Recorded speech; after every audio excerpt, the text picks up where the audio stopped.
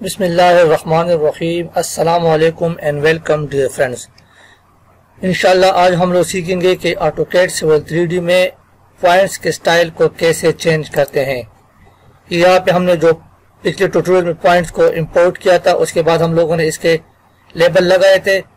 आज हम लोग इसका ये स्टाइल चेंज करेंगे कि इसका स्टाइल हम लोग कैसे चेंज करेंगे। तो इसके लिए आपने क्या करना है, टूल स्पेस में आना है। अगर टूल स्पेस आपके पास यहाँ पे अवेलेबल ना हो तो इधर से आप लोग इसको ऑन ऑफ कर सकते हैं। इसके बाद आपने आना है यहाँ प्रोस्पेक्टर में, टूल स्पेस प्रोस्पेक्टर में आने के बाद यहाँ आपने आना है पॉइंट्स के नीचे जो है उसके बाद है points group. Tool space prospector और पॉइंट ग्रुप्स में आपने इस प्लस वाले निशान पे क्लिक करना है। जब आप लोग प्लस वाले निशान पे क्लिक करेंगे तो आपके पास मजीद एक और ऑप्शन ओपन हो जाएगा ऑल पॉइंट्स के नाम से।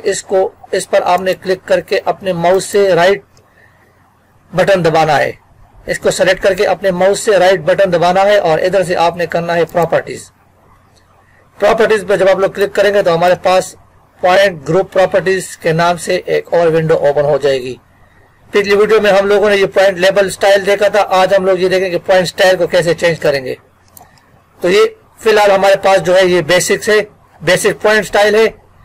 तो इधर से हम लोग इसको चेंज करते हैं। फॉर एग्जाम्पल मुझे बेंचमार्क चाहिए तो यहाँ से मैं बेंचमार्क सेलेक्ट करके अप्लाई कर लेता हूँ। तो देखिए यहाँ पे हमारे पास ये बेंचमार्क का सिंबल आ जाएगा। अगर आपके पास पॉइंट ज्यादा हो तो फिर ये ज्यादा टाइम लेगा, अगर पॉइंट्स कम हो तो ये थोड़ा सा टाइम लेगा। देखिए यहाँ पे मेरी जो पॉइंट स्टाइल था वो चेंज हो गए। नेक्स्ट देते हैं। नेक्स्ट हमारे पास एक, अगर यहाँ से आपको फॉर एग्जाम्पल ट्रीज चाहिए, ट्रीज, तो आप इधर से अप्लाई कर सकते हैं। देखिए सारे जो अभी मेरे पॉइंट्स है वो ट्रीज में चेंज हो जाएंगे। उसका जो स्टाइल है वो ट्रीज की तरह हो जाएगा। थोड़ा सा टाइम लेगा। मैंने पहले भी बता दिया है कि अगर आपके पास पॉइंट ज्यादा हो तो ये टाइम ज्यादा लेगा। ये देखिए मेरे पास सारे ट्रीज आ गए हैं। जैसे मैं ओके कर लेता हूँ तो ये देखिए सारे ट्रीज की शक्ल इख्तियार कर गए मेरे पॉइंट्स। नेक्स्ट देखते हैं tool space prospector all points, right click properties, और यहाँ से आपने अभी कोई और चेक कर लेते हैं। यहाँ से हम यूटिलिटी पोल देखते हैं ये कैसा है। थोड़ा सा टाइम लेगा, वेट करें प्लीज। तो अभी ये हमारा जो पॉइंट स्टाइल है वो चेंज हो गया है, कुछ इस शेप में आ गया। देखिए यहाँ पे ये इसका शेप चेंज हो गया है। फिर राइट क्लिक करके प्रॉपर्टीज करें। यहाँ से इधर से हम लोग अपना भी क्रिएट कर सकते हैं, क्रिएट न्यू, लेकिन ये डिटेल से हम लोग इंशाल्लाह आने वाली वीडियो में पढ़ेंगे। ये पॉइंट लेबल स्टाइल जो है ये भी हम लोग अपना क्रिएट करेंगे खुद से, और जो पॉइंट स्टाइल है ये भी अपना हम लोग खुद से नया क्रिएट करेंगे।